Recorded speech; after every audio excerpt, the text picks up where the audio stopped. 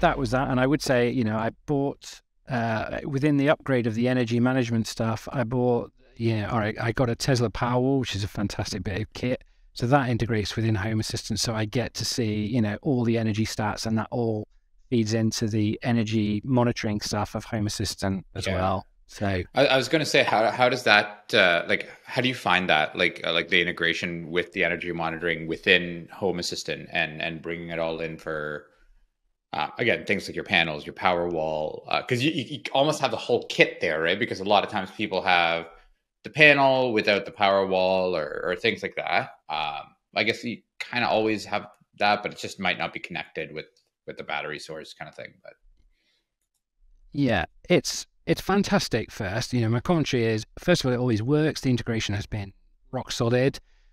In the end, you kind of get beyond when you first get it, you're forever looking, look at that, look at that, look at that. And I've sort of gone well beyond that now, in terms of, I spend more of my time using the information to try and work out more efficient ways of doing stuff. I have no control of when the sun comes out, but I do have a absolutely. bunch of control over what gets turned on and what doesn't. So as a piece of equipment, if you like, it's really, really well made. It's been rock solid, but the Powerwall itself, when you put it in, it has to know, as part of its configuration, what you're generating off solar. So it was a huge effort to put the Powerwall in, because I've got to run some cables, because I've got two sets of solar, and I had to dig up the drive to put the cabling in to let it to actually monitor it. So these were only just like Cat5 cables, but I had to dig up the drive to put it in. It's the only way it was going to work, because the Powerwall, the way the Powerwall works, they've got an innovative product here called Tesla Energy Plan. Hmm. So I buy at the same price that I sell at. Tesla take control of the Powerwall. So essentially what's happening is, and you can watch it do it, it gets the forecast in the morning, the solar forecast, which is the same one that we get within Home Assistant. If you do that, it works out whether the Powerwall will charge up with solar, and if it won't, so if it knows it's going to be a really dark day, it pre-fills the Powerwall in the morning with electricity that's cheap off the grid, and then it gets to 4 to 7 p.m. and it discharges the Powerwall, and I That's have pretty no cool. control over that. But the difference is, if I can generate, if effectively I'm net neutral in a year's period, let's say I use 10,000 kilowatt hours and I generate 10,000 kilowatt hours, I have zero bill. So it's, we kind of, as homeowners and sort of moving forwards, we have a climate crisis. We absolutely have to sort of move towards more of these systems. It just seems frustratingly slow. And like my dealings with the grid, 45 working days to get a figure, to actually just be able to put more than 4 kilowatts on, just seems arcane, really, in today's environment. That's how it is. Is that what sort of led you then to, I guess you went down the energy rabbit hole? Is that how you sort of got onto like your whole central heating and wanting to take control of everything like that? Yes. So this was the last bit. So 16, 17 years ago, when we moved into the house, I put in a ground source heat pump, which, like, nobody had ever heard of them at the time. I'd read about them in Sweden, and it was just hardly any had been installed. So I had some land, so we could dig up. You basically bury 600 meters of sort of quite large pipework, about a meter underground. And in terms of trying to get everybody's head around how it works, if you think in the summer, and you open the fridge, it's cold inside, and if you were to put your hand at the back where that sort of ridge of all that sort of radiator thing is with all those pipes, there's heat belting out of the back in the summer. Okay, so it's heat transfer through compressing and expanding, a liquid or a gas, which part of the process you're in. And a heat pump is just exactly the same in reverse. I'm sort of changing the cold bit of the fridge to outside, where it's extracting heat from the ground, and it's then putting it in. So I put that in 16 years ago, which was just brilliant. So we came off oil, and the house runs purely on electricity, for our cooking and heating. The problem, and the main problem with it, was originally the system has underfloor heating upstairs and downstairs, which is again quite rare for here. But the way it worked before was that the boiler was an oil-fired boiler and was triggered by, there were thermostats in every single room. So as soon as the thermostat triggered, it would then say, I need heat, which would then fire the boiler, and it would then just start. So if you like, all of the manifolds. So there's a manifold upstairs and downstairs where all the pipes go, and there's roughly, say, if you like, 10 zones. So there's 10 ins and 10s outs across this thing, and there's a valve on top of each one. And by default, the way the system was set up was when you put the valve on, it shuts the valves, or rather the electric sort of solenoid, if you like. So you put those onto the manifold. So by default, with no power, every circuit upstairs and downstairs was shut. So as soon as a room called for heat, it would fire the boiler and open the valve so that heat was directed to the room. Now, the problem with heat pumps is the way they work is they monitor the return, particularly the return. So it's monitoring the temperature of the return of all of the house.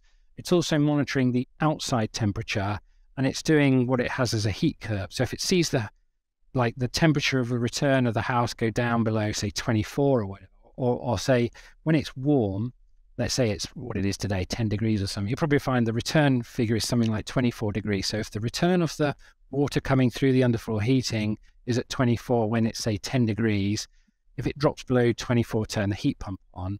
And if it's cold, like if it's -2 outside, that figure will be much lower. It'll be like 20 or something. So the heat pump's in this kind of world of I'm monitoring everything really closely, but it's on a kind of 3D mapping of where it's not this binary, it's 22 degrees in a room, turn it on or off. Yeah. Which meant at the time, all I could do was I had to take all of the solenoids off and let every single zone just run, because the heat pump had to get a signal back to what's happening in the house, which on the whole worked. But in the real problem was, to be honest, like the north side of the house needs more heat than the south side of the house, and I had no control over this, and it was something that was bugging me for ages. And of course, Home Assistant comes to the rescue. So I bought a bunch of thermostats. Well, they're not they're temperature sensors. They're Toya ones I got them off AliExpress or whatever. And luckily, where the thermostats were in each room, they'd basically in the house just run some mains cable. So I thought, I wonder if, and I just put a 5-volt, standard DC power, and it kind of, I sent it to every single light downstairs. So there's 10 devices or whatever, probably 8, and it powers them up. So, and then they use Wi-Fi. So I've got like 8 or 9 upstairs and 8 or 9 downstairs, using Tasmotor to actually just continually relay the temperature of each room back. And then I spent, as we all do, hours on AliExpress trying to find the right solenoid, because the solenoids that I had, when you put them on, they close the valve. I needed the opposite. So you put them on the valve, and by default, they're open. And then when they're energized, it closes them. Have I got that right? Yes. Because I was running the other thing backwards. So my heating system now, rather than a room saying, I'm too cold, give me heat, what I did was get Home Assistant to say, I'm too hot, turn it off. Right. So it then just naturally, so once a room gets to temperature, but this is where you can't do stuff unless you've got access to code, if you like, because what the heat pump must have is a certain amount of feedback to it, and it must be able to dissipate its heat. So what I couldn't do was turn off every single one, because the heat pump will alarm, because it says I'm creating heat and I can't get rid of it because I've shut every single zone down.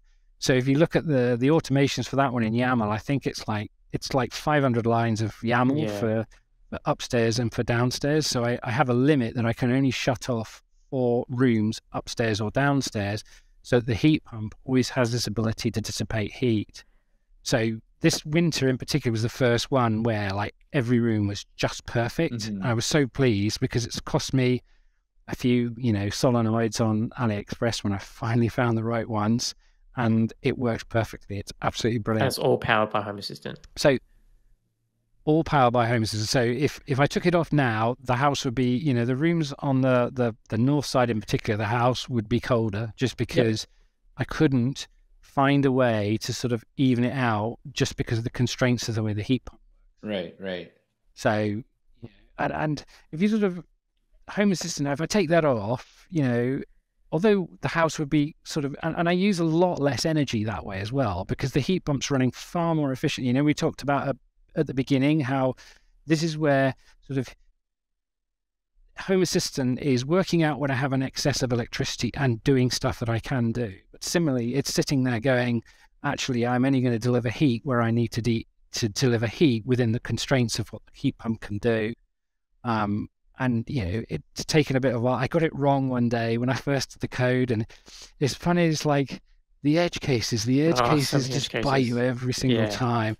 It's funny, for someone who's been in the industry, one thing I just deeply, deeply hope that Home Assistant gets a load of people into using Home Assistant who are the ones in those meetings when we're all going, and they're going, why isn't this working? Why have you missed a deadline? Why has this IT project not, you know, and you're going, you just don't understand the complexity. You don't understand the edge cases.